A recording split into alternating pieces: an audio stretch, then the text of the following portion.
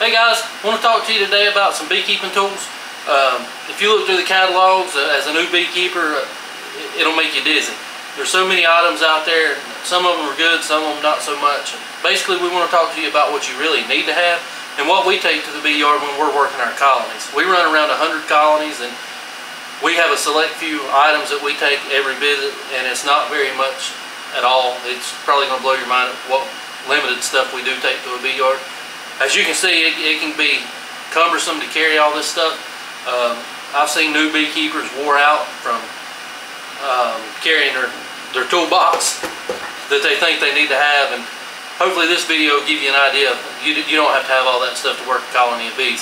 First item we like to have is some protective clothing, a veil at the minimum. This is a Kelly veil. It's pretty good. We like it. Works out real good for us. Some gloves for the days the bees are particularly irritable. Come in real handy. I don't like getting my hands stung up because bee stings hurt.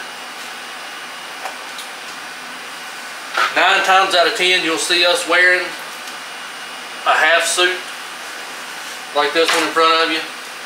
This one's a ventilated model. It's an Ultra Breeze. It's done real well for us. Keeps us a little cooler. It's still hot. Don't think it's going to be cool. But they're kind of pricey. But we get a lot of use out of one. So we recommend the Ultra Breeze if you can afford it. Next on the list is a good smoker. You're going to have a good smoker if you're working bees. I recommend the Day-Dent smoker. I think it's the best smoker on the market. I've got one that's at least 20 years old. It's actually a Kelly smoker, but Day-Dent made it as well. I really like Day-Dent metal smokers. They're great. And we use the jumbo smoker. I think it's 4x10 model. They also make a 4x7 if you've got a few colonies you need to work, but definitely don't skimp out on your smoker. That would be my biggest, area that I would spend my money on tool-wise to make my life easier. So definitely get you a good smoker. Next item on the list is a hive tool. Several different models available. This hive tool was a Walter Kelly hive tool that I bought 25 some odd years ago. I still have it. It's well used. I don't know if you can see, but I mean it's been used a lot. I don't carry it anymore because I don't want to lose it because I have had it so long. And I recently switched over. I believe it's a man-lake version of the same hive tool, and quality's just as good. This one just looks newer. So get you a good hive tool. It doesn't matter what kind of hive tool you get, in my opinion. We even like these little hive tools because we can always have them in our pocket. You can get this little hive tool on Amazon. I'm not sure who actually makes it, but it comes in handy. And another great item to have with your hive tool is get a magnet, a rare earth magnet to keep in your pocket. That way, whenever I throw my hive tool in my pocket, it's there. It's not tearing holes in your pocket. It just sticks right there. Whenever you need it, you just pull it off and you've got it. Can't speak enough of having a magnet. It works great. Besides that, we like to carry a roll of white duct tape with us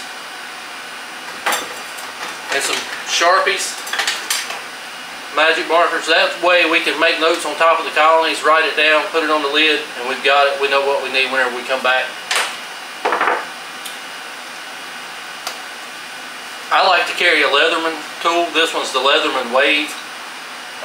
You can get them on Amazon about anywhere. The reason I like this tool is because I can cut wire with it. If my smoker bell and nuts come loose, I can tighten those as well. It's got a screwdriver. It just really comes in handy whenever you need a tool. Our pump, we have a fructose pump on our truck. Sometimes you need to tighten a nut down with it. So that works out real well for us. It's real lightweight. I also like to carry a good pocket knife with us.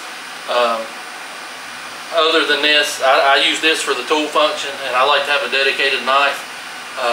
It doesn't matter what knife you carry. I do like an automatic knife. I know some of you may not be able to have an automatic knife in your locality or wherever you live, but it works out real well with if you're wearing gloves. You can hit the button, you're open, you're ready to go. So I like that. And the last item that I really recommend carrying with you to a bee yard is a bee brush. Very seldom use our bee brush, but when you need it, it's there. and it comes in real handy. So that's basically it on the tool items. Take plenty of water, but you see this toolbox is loaded down. People carry hammers, staplers, you know, feeders in here. I've seen it all, and it's just carrying a bunch of weight for nothing.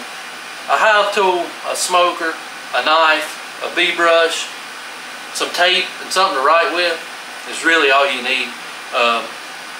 Don't go look through these catalogs and think you have to have one of everything. I did that. I've done it when I first started beekeeping. I thought I needed one or two of each thing in the catalog, and I bought a lot and wasted a lot of money. Because what you see in front of you now, this is what I take to a bee yard to work 100 colonies. You know, so you don't have to have everything.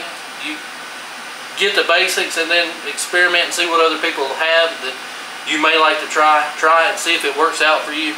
You can spend a lot of money beekeeping. You know, I think here the most expensive item on the table is going to be the knife, and you can get a $5 knife. It doesn't have to be anything fancy. You can get a cheap multi-tool. It doesn't have to be fancy. It doesn't have to be it can be a no-name multi-tool. A hive tool's what, $5. A bee brush is maybe less than $10. You know, your tape, most expensive item really that you need to, I recommend, is the day-nut smoker. You don't have to have a day-nut, but if you don't want to be replacing it and you want it to work, I highly recommend day-nut smokers for the long haul. If you've liked this video, how about giving us a thumbs up and consider subscribing to the channel? We'd really appreciate it. We appreciate you watching. Have a good day.